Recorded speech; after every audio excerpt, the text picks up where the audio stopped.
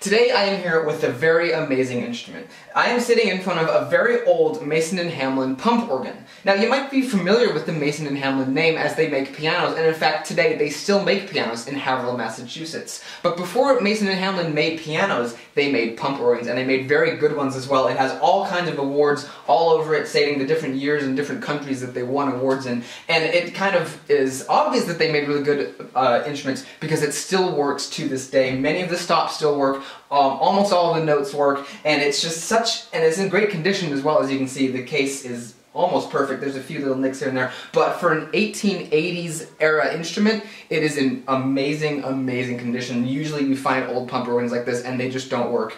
This one actually does, and it's really, really cool. Now what's also cool about this instrument is it's actually for sale, and I'll put the link to the Craigslist ad down in the description of the video. The price on this instrument is very reasonable, and if you were interested in having such an instrument, this would be a really great one to have because, as I said, it works and it is totally playable. So I'm going to first show you some close-ups of the logos, the stops, and also these knee levers as well, and then after that I will play the instrument for you and give you an idea of what it sounds like. So this is the other knee lever that says patented. I think it says Hall organ. I'm not 100% sure what that first letter is. It's very fancy, but I think it says Hall organ, and then underneath there is a date. This is January 20th, 1874, which gives us an approximate date for this organ. And that could just be a patent date, and this organ might have been made later than that, but it is definitely a very old organ, and it is very, very cool. So what's interesting about this organ is it's actually made by Mason & Hamlin, and as you can see, there's their logo right there above the keyboard and above the stops as well. Now to the left and the right of the Mason & Hamlin badge are these really fancy decals over here with all of this Latin script.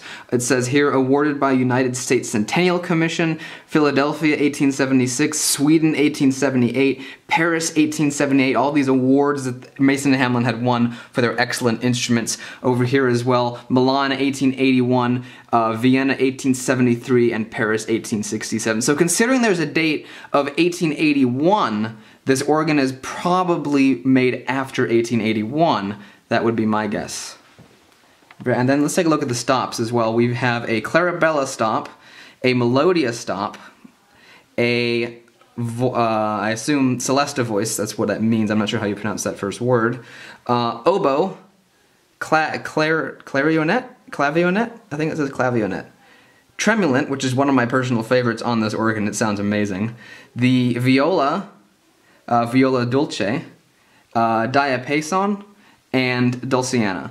So let me know in the comment section what all of these stops do. Obviously the tremulant gives it a really cool tremolo effect. I assume oboe sounds like an oboe and viola sounds like a viola, but maybe you can tell me what viola dulce does. That probably means like a sweeter, more mellow viola, and then just let me know what all those do. It's really cool. And then there's the keyboard as a whole, and that's what it looks like when you sit down at the instrument. Really awesome.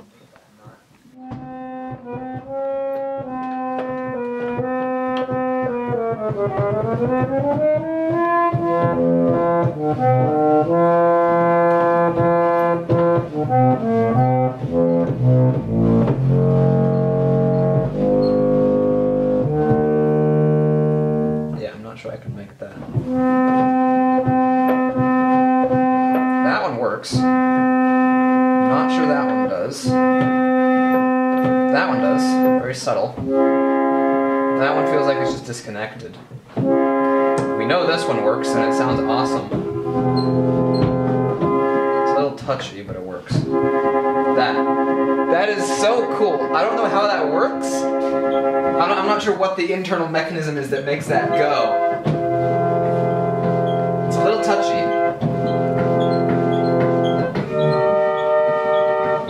There it is. I'm not sure what the internal mechanism there for that is, but it sounds really amazing. That one works. Again, that one just feels like it's disconnected.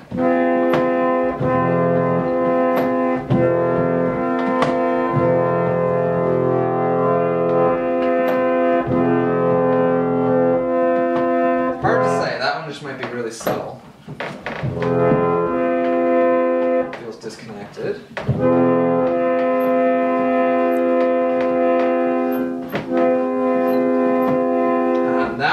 be extremely subtle as well. But most of them seem like they work, which is really amazing for considering how old this instrument is.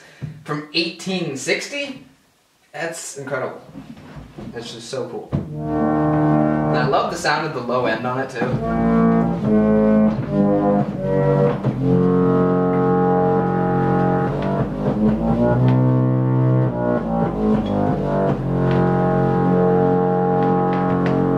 Amazing. Really, really amazing.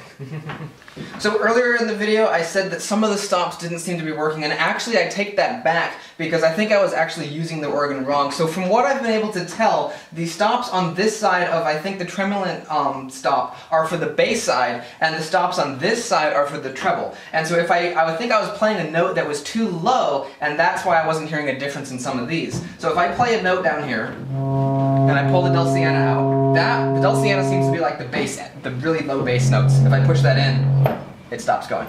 The diapason, you can kind of hear a difference there. That one works. This one works. Again, see, this one is kind of like a middle range because it doesn't have notes that work down here. So if you're, well, maybe some of them do. And then the viola, that one works as well. We know the tremulant works. My favorite one. The clavionette, I think, is more on the treble side. That one works. The oboe, that works. The, again, the VOIX Celeste, I think that means Celeste voice.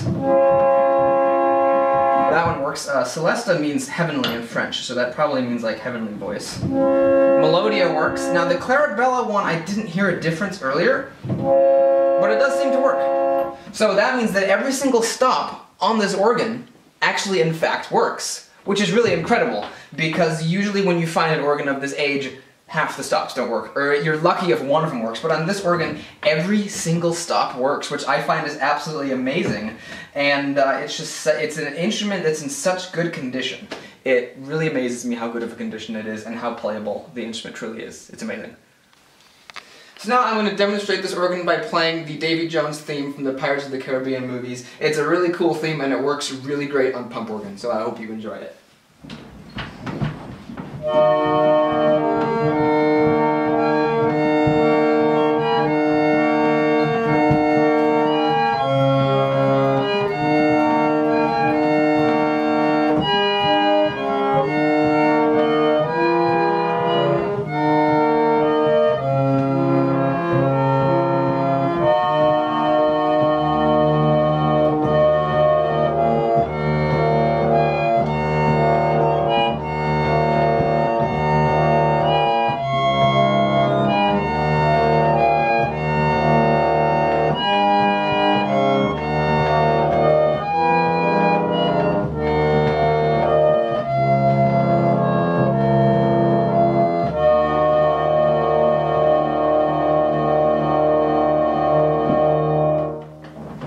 This organ has such a really cool sound. I love the low bass end of the organ. It just sounds really awesome.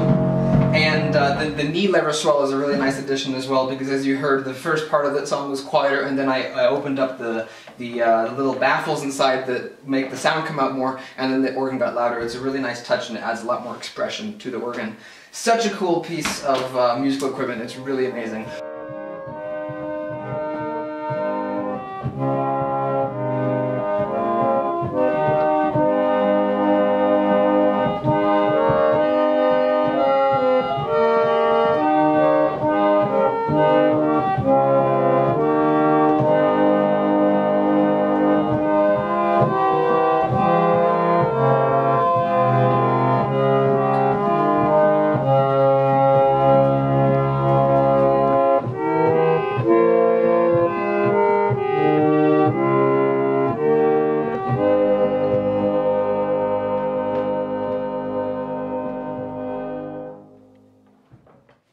Like I said, once again, this instrument is for sale. The Craigslist ad will be in the description, and you can go check that out for yourself if you want, if you're interested in such an instrument.